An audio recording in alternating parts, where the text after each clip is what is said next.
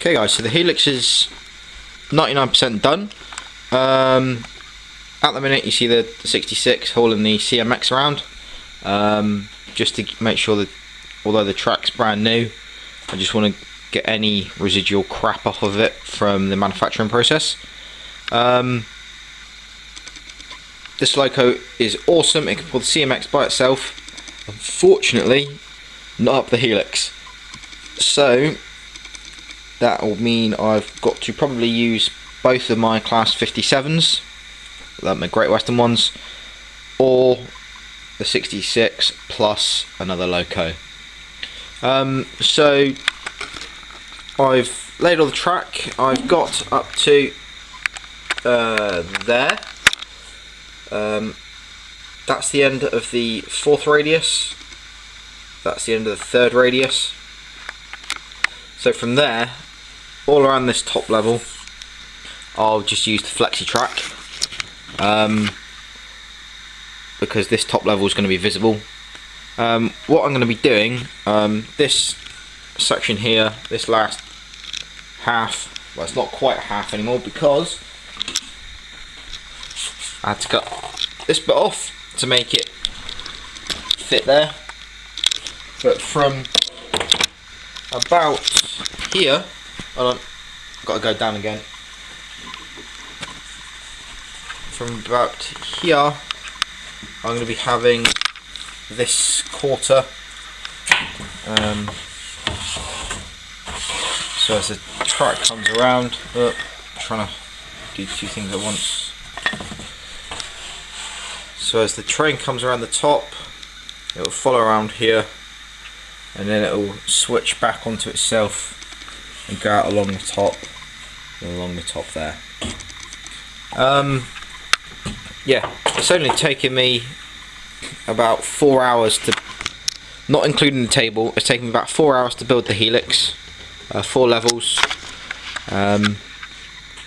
compared to about 3 months or 2-3 months to build the other one out of with flexi track. So I would recommend, if you ever build a helix, just, it will cost more, but it will save you a hell of a lot of time by just doing the set track. So what I'm going to do now is I'm just going to take a step back towards my controller as I zoom in on the CMX and 66, and I'll set them going. There you go.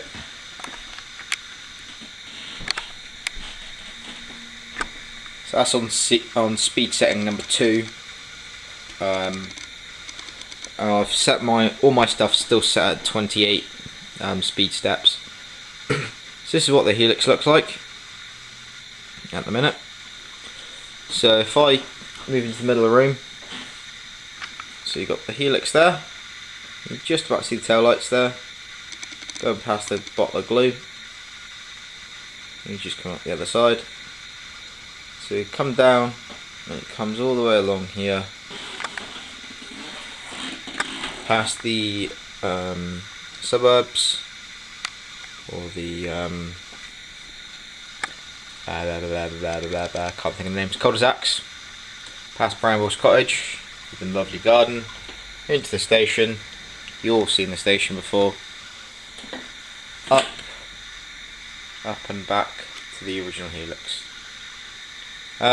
This yard, as well as being the engineer's yard, I'm also going to be doing a couple of cameo sections in for my friends over at FCD.